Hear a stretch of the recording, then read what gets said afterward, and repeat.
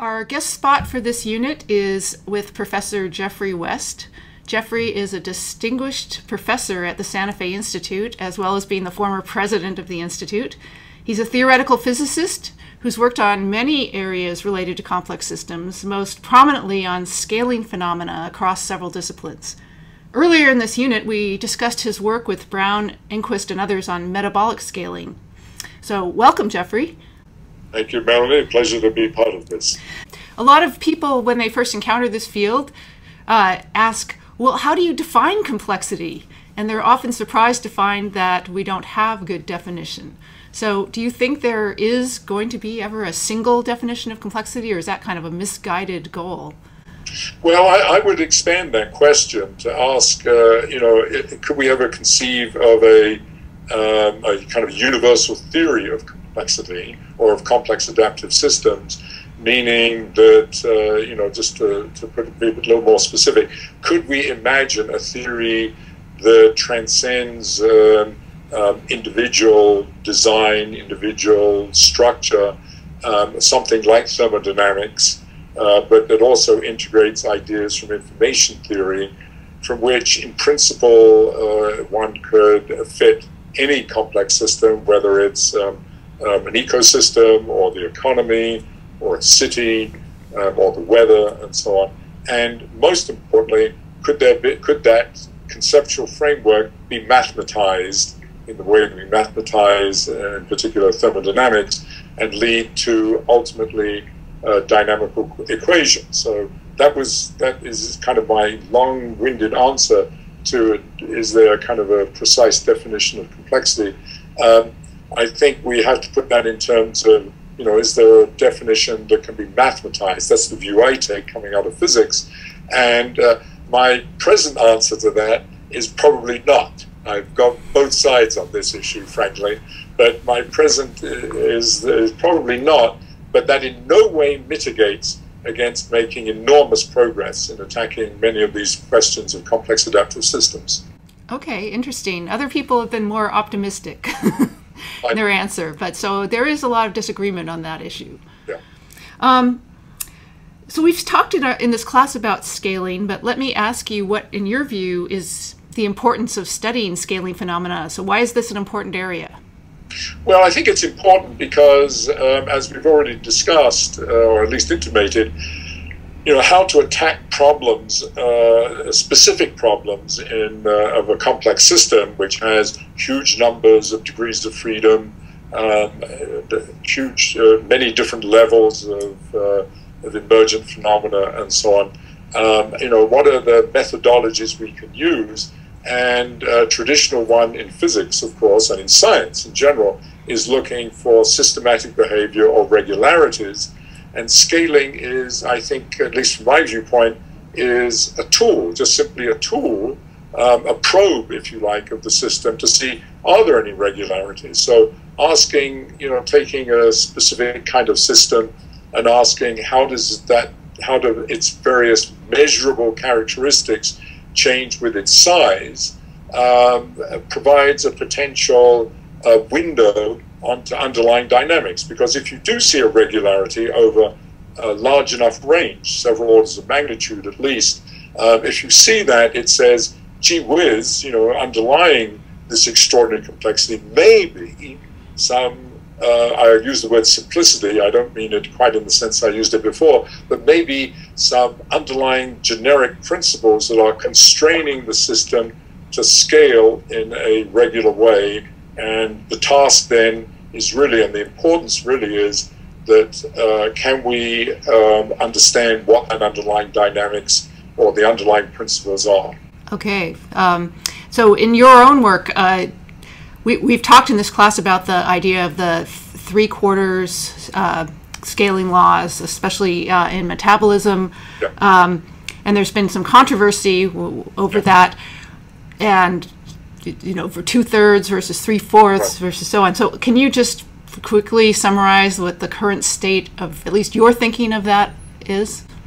Well, several things. First of all, the original data, way back, this has been known for 70-odd years, unequivocally showed 3/4. That was the work of Max Kleiber and that was very clear. Then various people, in terms of interpreting it, had this, what I consider bizarre idea that it must be 2/3 because it's surface to area. I say that's bizarre because of the following. First, let me back off to the scaling. There's something extraordinary, whether it's 2/3 or 3/4 or some mixture, that the most complex phenomenon in the universe, probably, namely life, and maybe metabolism, which should scale in a systematic way because each organism, each subsystem of that organism, each organ, each cell type, each genome has, from a traditional Darwinian viewpoint, evolved with its own unique history. It's evolved.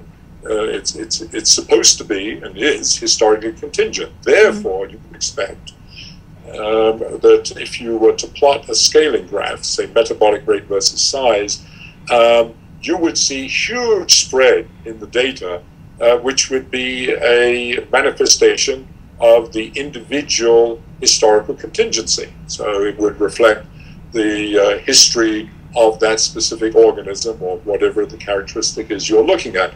And yet you see extraordinarily systematic behavior. So that's the first point. So seeing scaling is already telling you something is going on that transcends or constrains the kind of naive randomness that we associate with natural selection. So where would that come from? Where would that kind of regularity come from? Kind of weird to think that it would be surface to area, because what in the hell is Darwinian fitness got to do with having an optimal surface to area? In fact, an optimal surface to area would be a sphere. An organism should approximate a sphere, and there is very little evidence for that, except maybe down at the cellular level. Right. This is kind of a weird, I consider this a deep misunderstanding on the part of even biologists who seem to think that that would be a simple explanation. So that's the first point. Second point is the original data, as I said, it was very close to 3/4. Not only that, all of the data that followed it in terms of any other physiological variable, whether it's mundane, like the length of the aorta, or whether it's profound, like how long you live, or growth rate, or diffusion of oxygen across membranes, etc. And there's probably 50 to 75 of such scaling laws. Best overwhelmingly an exponent which is some simple multiple of 1/4. So, this is more evidence. Secondly, if you look at the metabolic rate of plants, that scales very closely to 3/4, and there's no controversy over that. Okay. We did, because of all this, our little group gathered all the possible data you possibly could on measurements of metabolic rates, since people were so focused on that, and it, over 2,000 data points.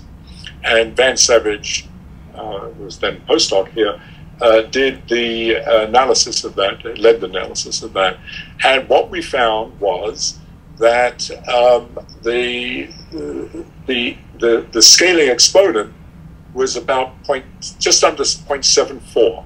Just all of the data. What was very clear, and this was known earlier from the work that led to the people questioning it, was that there were deviations at the level of small animals that veered it towards 2/3. Now, the other point I want to make is that we derived a theory based on networks, which maybe was talked about earlier. I don't know. Yes. Was based on networks, and so there was a theoretical reason, which also has its controversies, but nevertheless there was a theoretical development that derived the 3/4, right, based on the optimization of networks, and networks are ubiquitous, and the properties that gave rise to that 3/4, and I think this is really important, transcend design of the organism. So it applies to pulsatile mammalians, it applies down to cells in principles, it applies to plants, and so forth. So I find that very compelling because science proceeds by this very close, iterative, and continuous feedback, data, theory, and experiment. And so the fact that we have a theory that one can, of course, look at carefully and ask, is this right, or is this derivation correct, and so on. But to have a theory as a baseline from which to ask these questions, I think feeds into this question as to what exactly is it. And by the way, one of the great things about that theory is it says that there should be deviations from 3/4, because that theory in the mathematical language is an asymptotic theory. It's actually correct in the theory. Its prediction is for large mammals, and it tells you in principle how that changes as the mammals get smaller and smaller, so much so that it would deviate significantly for small mammals. So do you still feel that the theory is basically right? I think the theory is basically right. There's absolutely, the theory, of course, is very much in the spirit of, I always liken it to actually the theory like kinetic theory of gases, or the work I've been involved in the past, the quark model of the elementary particles, where you try to extract from a rather complex and complicated situation the essential features that you think dominate the problem. So in the kinetic theory of gases, Maxwell in particular postulated that, there were these atoms that were like little billiard balls undergoing elastic collisions. Kind of an idea that's kind of loony and is wrong, and I think he even knew they were wrong, but it doesn't matter. He took that as the extraction of the dominant feature of what a gas is, and in fact what matter is.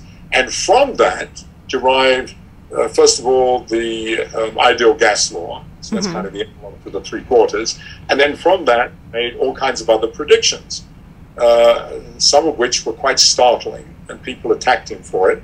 And one of them was, for example, the viscosity of the gas should be independent of its pressure. He also made predictions that people didn't believe in. And this is often forgotten in this. And one of the things that we predicted was that the metabolic rate of cells in vivo should decrease as mass to the 1/4 as you increase the size of the organism. But that if you looked at it in vitro, come out and you cultured them, they would all migrate, whether it's a mouse or an elephant or a whale or a human being, they would all migrate to the same level. And they would all have this because this was a network theory. And when you release the cells from the control of the network, so this is totally anti-reductionistic. You release the cells from the network, they all migrate to the same value. And the theory predicts what that value should be, as well as this in vivo behavior of mass to the minus 1/4. And we were attacked for that, actually. And then someone did a dedicated experiment and showed that it was correct. So it's, I think, one of the biggest successes of the theory. Okay, well, thanks. Non-intuitive. One last question. So a little bit different topic. A lot of students have asked how they can get started in the field of complex systems, that there's so many different fields and there's so much that you have to know. So do you have any advice for people? Yes, that's a very tough question, and it brings up a broader question. People talk about being trained in interdisciplinary or transdisciplinary studies, and one should maybe start that as an undergraduate level and so on. Again, it's like the definition of complexity. I've got both sides of this issue. I've actually come down in my older years to the idea that actually I like the idea of a student being trained in a discipline. It should found the basis from which you then use something with deep knowledge and then move into these other areas, and in particular into issues of complexity. So that's my first point. First point is I think it's good to be grounded in a discipline, what's called a discipline anyway, but that grounding and that education, and this is the problem now with universities, needs to have gray edges. That is, I think that part of that education needs to allow diffusion across boundaries. But I think one of the real difficulties is there aren't serious courses in complexity, or there are a few of them around and being developed. And one of the things I'm so delighted with what you're trying to do is, in fact, put this on the map so that people actually can use the knowledge they already have learned within a discipline and some of the diffusion into other things to start being exposed to many of these different ideas and techniques that have been developed by many researchers, many associated with the Santa Fe Institute and many other places, to think about these kinds of questions. All right. Well, great. Thank you so much. It's a pleasure, Melanie, and good luck with this. Thanks.